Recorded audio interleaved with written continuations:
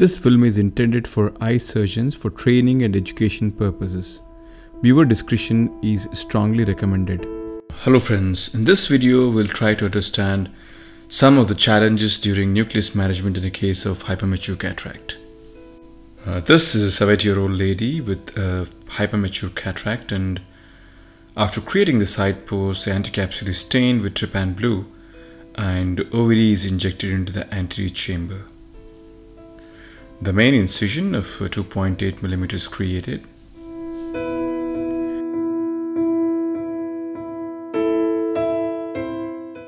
I initiate the capsulorhexis with the help of a forceps, and the milky cortex egresses out. But the visibility is not severely hampered, so I continue with my rhexis and complete it, which is a relatively smaller one.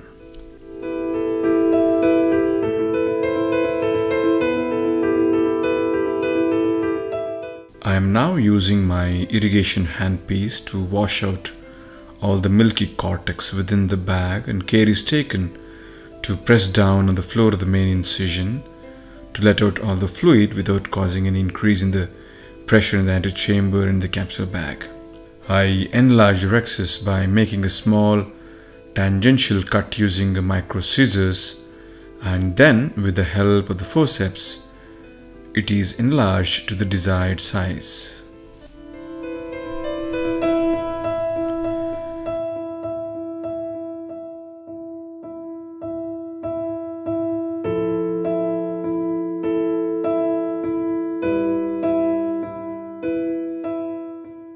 So now I have an adequately sized rhexis, and since the bag is devoid of any epinucleus and cortex, and the nucleus is free floating and does not have underlying cushion, so in this scenario the chopping is going to be slightly tricky. I bury my exposed tip completely into the nucleus and then score the nucleus. At this moment we can see the nucleus begins to tilt, and this is not alright. This could be potentially damaging to the posterior capsule. So to prevent the nucleus tilt, I make a small trench in the center of the nucleus. The idea is to get a firmer grip on the deeper part of the central nucleus. This will minimize the torque and hopefully will minimize the nucleus tilting during chopping. The phaco tip is buried deep until none of the exposed part is seen. Then the chopper comes down vertically and just in front of the tip, and then the chopper moves laterally. And since the nucleus is hard, the chopping and lateral separation is continued at subsequent deeper planes, and some portion of the posterior plate are refusing to give up. So I just leave it at that moment, rotate the nucleus and re-bury my phaco tip at a different point in a deeper plane, and then continue the separation. Since there is no cushion of epinucleus in the bag, no pressure can be exerted on the posterior capsule.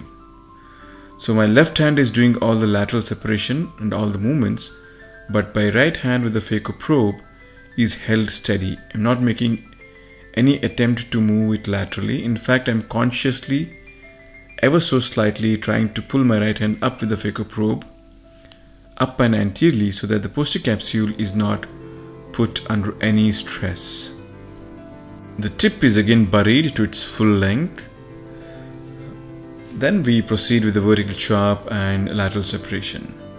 Again, I ensure that my right hand is still and all the movements are predominantly being done by the left hand. So this process is repeated until the entire nucleus is divided into 6 fragments. Now I begin to emulsify these fragments. The goal is to ensure that the emulsification process is done at the level of the anterior capsule, as far away from the endothelium as possible. The amount of phaco delivered is controlled by my foot, and we can see that there is some lens shatter happening because the power is ever so slightly more.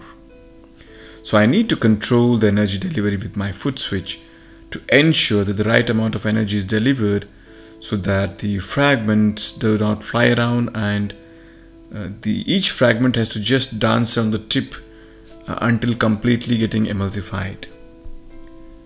The tip is held steady at the center of the chamber, and I usually like to keep the bevel facing down and to my left.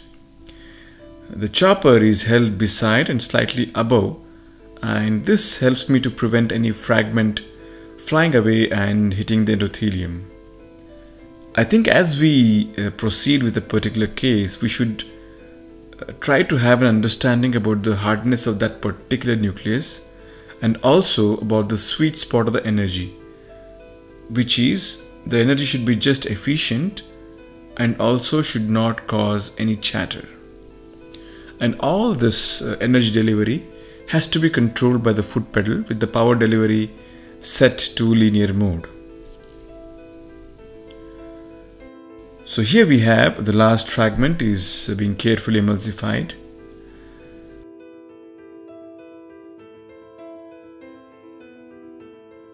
The minimal cortex which is there is aspirated out, and the intraocular lens is placed into the bag.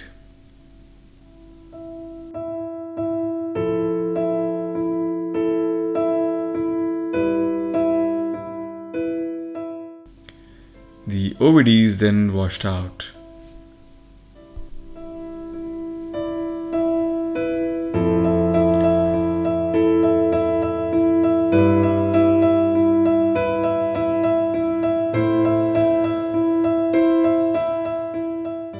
To summarize, in hypermature cataracts with the free-floating nucleus, we must expect the nucleus to tilt during chopping, especially when we are using the smaller tips with the Alcon machines. This nucleus tilt can be minimized by creating a small central trench, which basically helps us in holding the central core of the nucleus. That is, it allows it to hold it at a much deeper plane, which would ensure a much firmer grip and minimize the chance of rotation during vertical chopping. Well, the other good way to minimize this issue would be to use the horizontal chop technique, but it would be intimidating for many surgeons as we have an empty bag around the nucleus, but for surgeons who have mastered it, it would be the preferred choice. So thank you for your attention and hope this helps.